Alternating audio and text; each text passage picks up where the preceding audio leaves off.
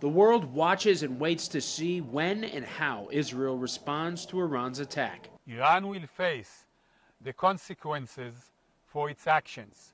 We will choose our response accordingly. World leaders are asking for de-escalation. The U.S. reportedly expects an Israeli response to be limited. Iran has already threatened Israel that a counterstrike would be met with more aggression. Iran's president told the Iranian student news agency, "We categorically declare that the smallest action against Iranian interests will certainly be met with a severe, widespread, and painful response against any perpetrator." The world is on fire, and history will judge us by our actions. House Republicans will split up foreign aid into separate bills in an effort to get defense funding to Israel quickly. Everybody's going to have to pick a side this week.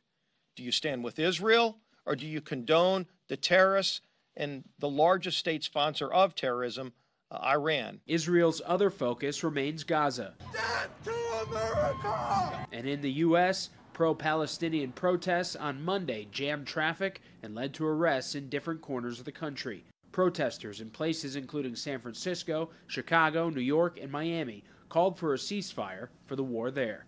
A small number of House Republicans could derail getting aid to American allies, and they just might try it.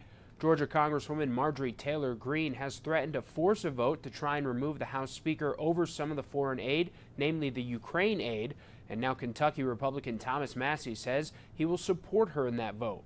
House Speaker Mike Johnson called it absurd. In Washington, I'm Matt Gelka.